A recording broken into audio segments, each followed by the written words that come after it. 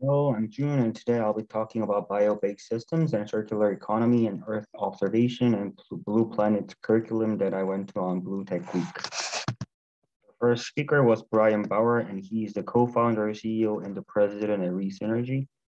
Reese Energy is a company that designs and manufactures a system that converts waste plastic into usable products, such as diesel fuel.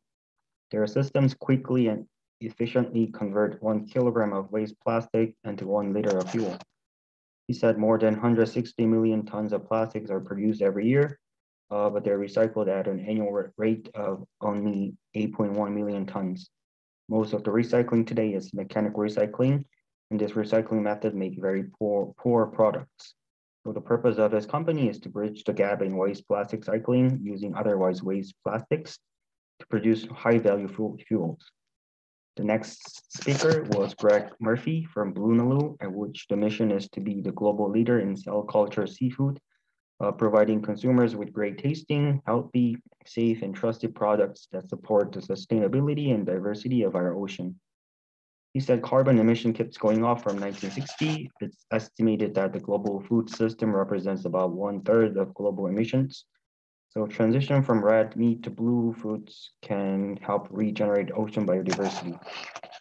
Then what is cell culture seafoods? Cell culture seafoods are protein source alternatives that can replace beef, pork, and lamb that produce a lot of carbon emissions.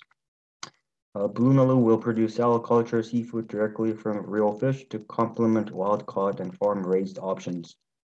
The seafood will taste, look, and perform the same as the highest quality conventional seafood products, all without genetic modification and without being susceptible to mercury, microplastics, or other environmental contaminants.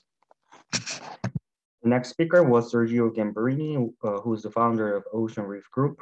The goal of Ocean Reef Group is to have a new way of agriculture in the water, because in some areas of our planet, the conventional agriculture is expensive and impossible due to the big difference in temperature during the day and at night.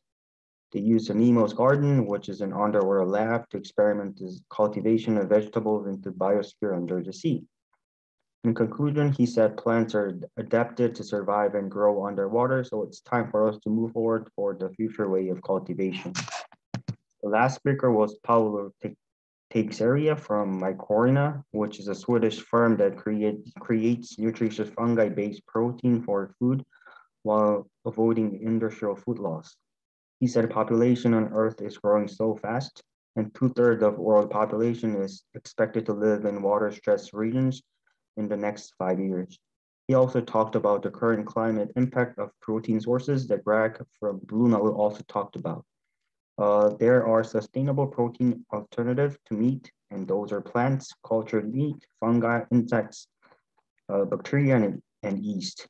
So the purpose of this company is to make sustainable innovation for the food industry for the future generation. The next session I went to was called Earth Observation and Blue Planet Curriculum. The first speaker was Ron Rosano, who is a student outreach coordinator at NASA. He talked about the new era of commercial spaceflight. The history of spaceflight started in 1961 to until now, and more than 600 people went to the space. In the future, more people will go to the space, and students and researchers are getting more opportunities and inspiration for further research and advanced technology. The next speaker was Joel Scott, and he works at NASA headquarters as a program scientist. He introduced the ocean biology and biogeochemistry program. He said STEM engagement is a critical piece of the NASA mission. It provides the opportunities for students and educators. He also introduced some ways to get involved with NASA by providing us some websites. Some NASA internships were explained, and NASA's Applied Remote Sensing Training Program was introduced. Lastly, thank you to ESRM 462 and IRA committee for giving us the opportunity to get involved in the Blue Tech Week.